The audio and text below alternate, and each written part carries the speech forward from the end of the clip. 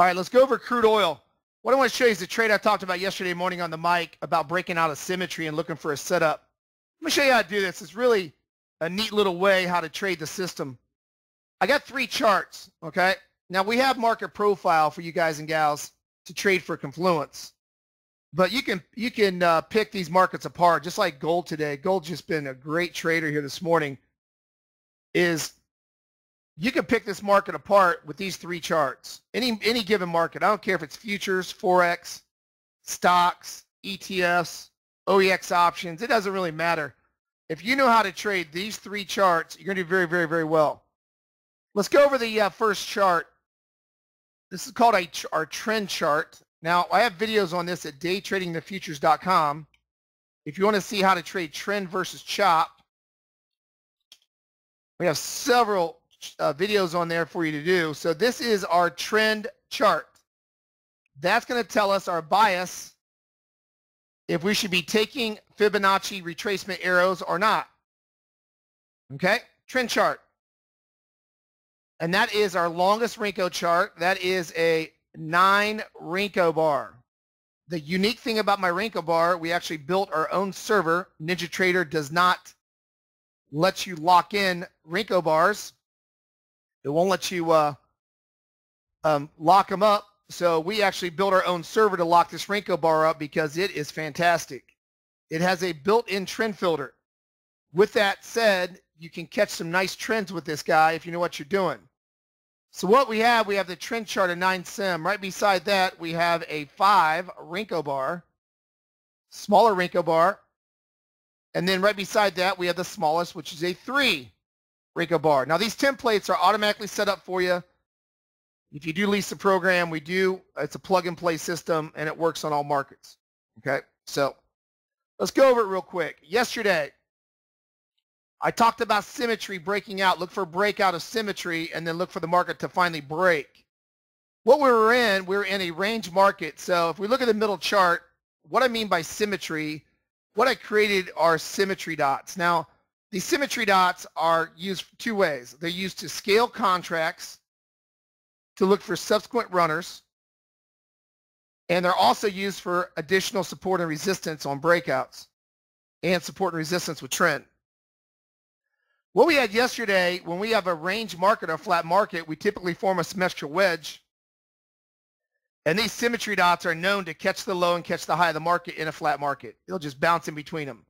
They'll come up to them, hit it, go back down. Come down to them, hit it, go back up. Come back down, hit them. So the plan of action yesterday was I said, hey, we break either side of symmetry, closing a body of the candle.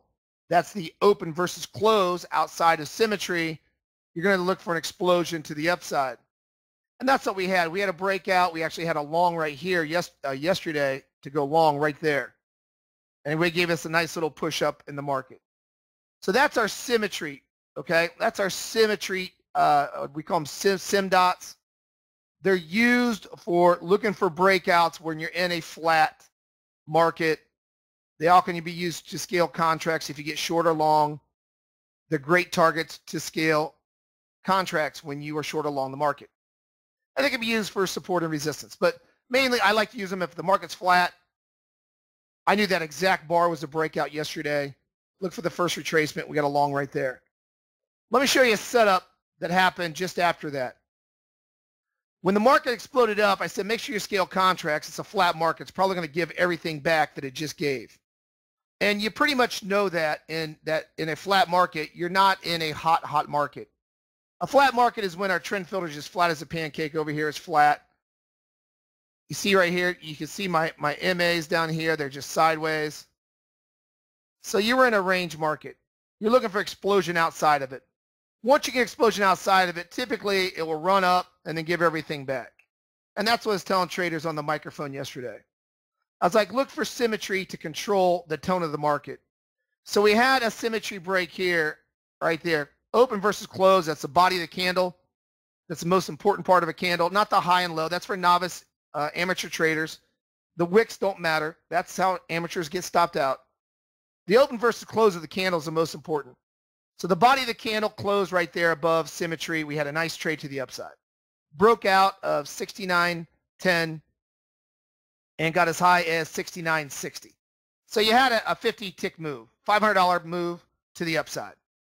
But what I tell everybody on the mic, look for it to give it all back in flat markets. How can you get in that? So let's say you missed this.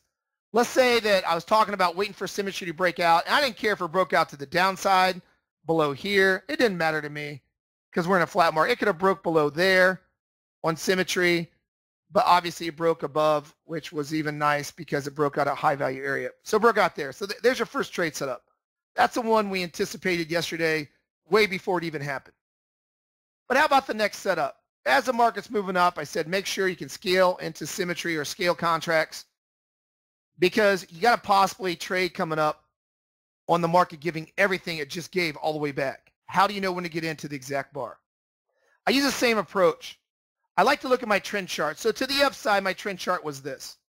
To the upside right here, I'm going to tell you exactly what bar to look for. I have a small MA on my trend chart right here, real small MA.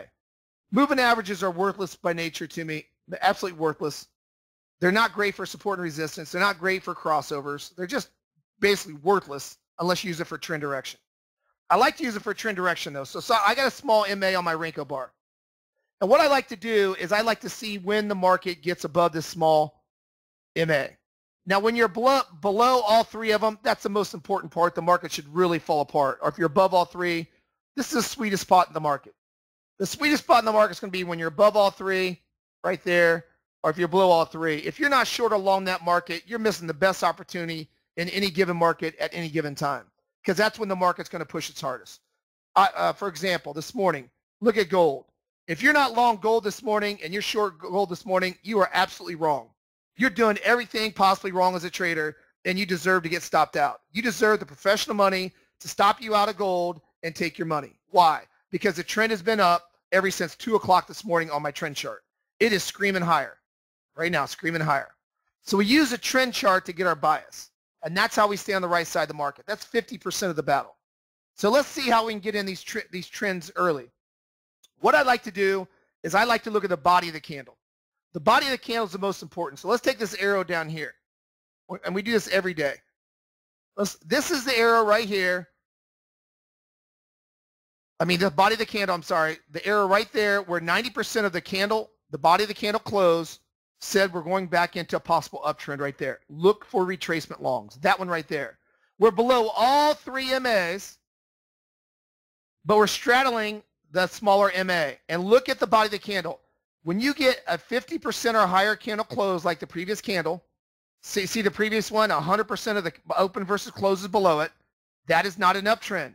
100% of the body of the candle closed below it, that's not an uptrend. The uptrend started, it's going to start when 50% of the open versus close straddles my small MA. Then 90% of my trend filter right there, that tells you right there, that bar, you better be looking for retracement longs. So what happened? When I broke out of symmetry and we were in range, we're in range. Broke out of symmetry and we're in range.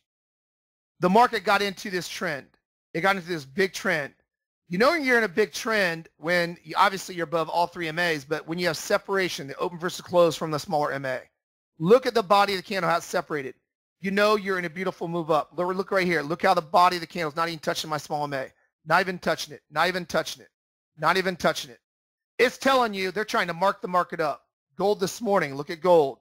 If I blow that up and I look at the open versus close relationship, if I look at the with my trend filter, look how it's not touching all morning. Not touching. You better be buying. You better be buying all morning. 2 o'clock all the way to 8:30 this morning. You better be a buyer. Better be a buyer. No shorting. Don't counter trend trade the market. That's for novice traders, amateur traders. Don't counter trend trade the tone. So once we got that established, we're good to go. So that we got the breakout up here, okay? This is our breakout yesterday. When did you, I told everybody that we're in a flat market, range market. When we get a breakout, it's probably going to give everything back. How do you know when to get in then if I was correct in my assumption it's going to give everything back? But how do you know that? How do you know what bar to get into? Well, let's use the same methodology. Here's my 8 MA. I need my smaller MA with my trend filter built in, the 50% candle right there. That's the first candle said get ready for the 90% candle close.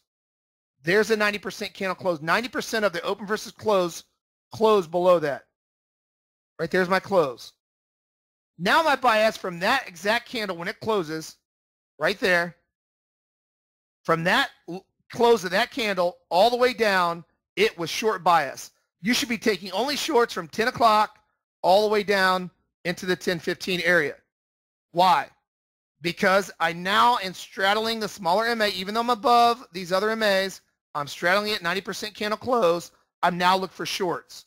I want to roll over to my symmetry dots then.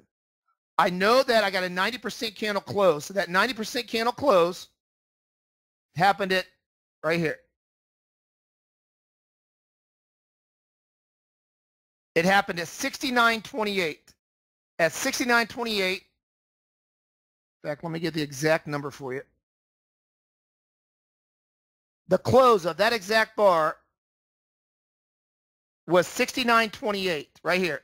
That's the close of the bar, 69.28. Now look how cool this is.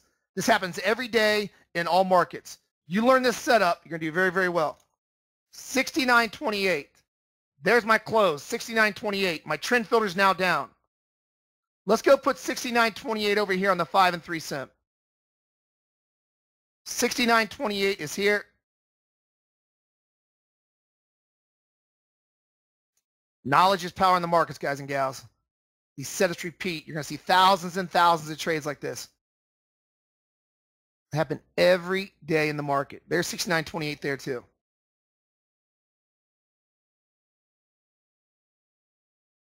So we got 69.28 it closes, 90% candle close below. That's beautiful when it does this. It does it all the time. It's crazy. Crazy how accurate the system is when you know what you're doing. All right, so the symmetry dots were broken right here. The same way we had a long here, the same way we had a long here. There's our long. We now have a short opportunity here. Why? Because we close below, a whole body of the candle closed below the symmetry dots. But do we just get in right when we close below symmetry? You can't do it because symmetry can close below and go right back above. We need confirmation that we're going to roll over. So what I like to do is I like to do this. Close below symmetry. There's my rollover on my 9. It closes 90% candle close below my smaller MA on my 9 Simrinko. There's my close below symmetry. Start watching your 3 Simrinko. You do not look at any 3 Simrinko trades until you close below your symmetry in direction of the 9. I would not take any 3 Simrinko trades. It's the smallest time frame we have on a Renko bar. What happens? We get below. I tell you guys, look for an arrow. There's your arrow that posts. Here's your exact bar to get in when the arrow closes right there. Your exact bar to get in right there. Look how it stops to the exact tick off my trend chart. Happens all the time like this. In fact, I got traders that are really good at this. Well, they'll use market delta with my 9 sim and pop in every trade they see that breaks symmetry, that retests right to the tick, and use negative or positive market delta. And Leo, that was your question yesterday. But you prefer the arrow that pops up because you know you're in a sweet spot right there.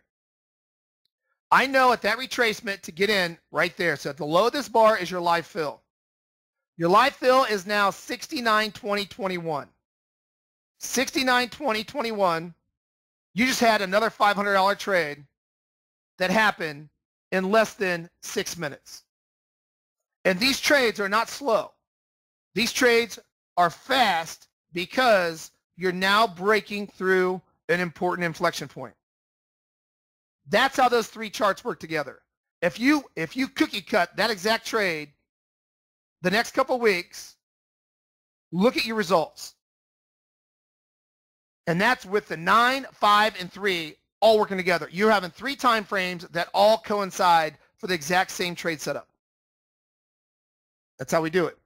Okay, so we look at the 9 for the trend, 5 to break symmetry, 3 to get in with the arrow on the retracement of the break.